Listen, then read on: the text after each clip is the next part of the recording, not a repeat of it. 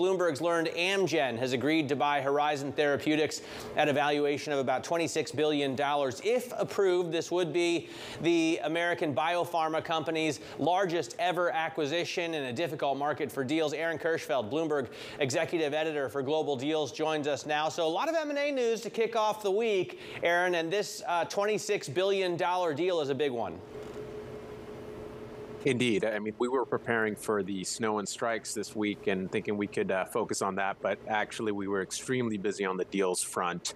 We knew that the Horizon Therapeutics sale was coming to a head, that it was down to Amgen and Sanofi, the French drug maker, but in a surprise announcement, Sanofi announced that it was dropping, and that left the door open for Amgen to seal a deal, and now our sources have been telling us and other media that they're nearing an agreement, could be announced as early today, and it's a whopping $26 billion deal.